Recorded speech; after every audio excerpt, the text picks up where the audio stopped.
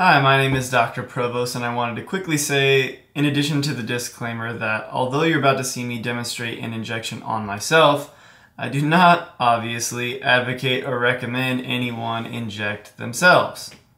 That being said, let's get to the video. This is how to inject a knee blind, meaning without ultrasound guidance, using an anterolateral approach.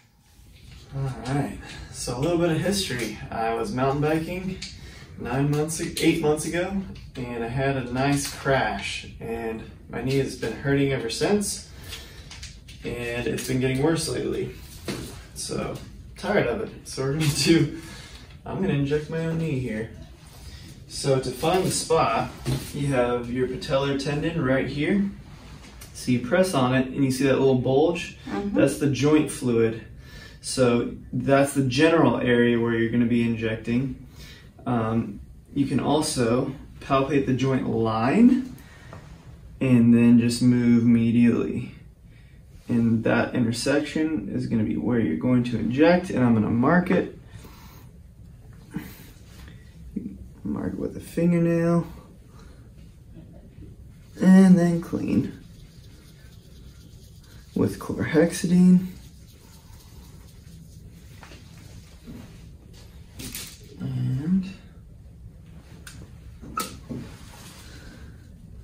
This right there.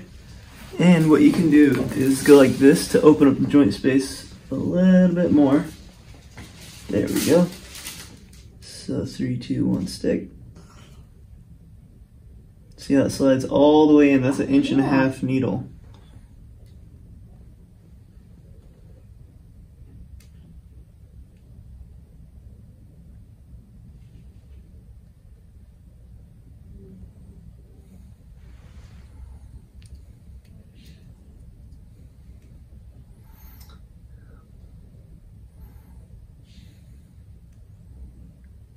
I didn't meet any real resistance.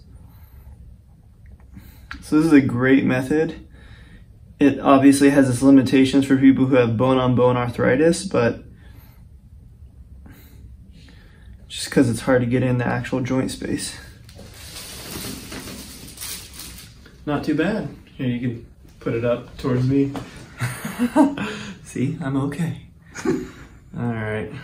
And now I'm gonna take it easy for a week. I'm gonna ice it later after my 10.5 hour shift here, because it's 7 in the morning and I'm the first patient, I guess. And I'm gonna take it.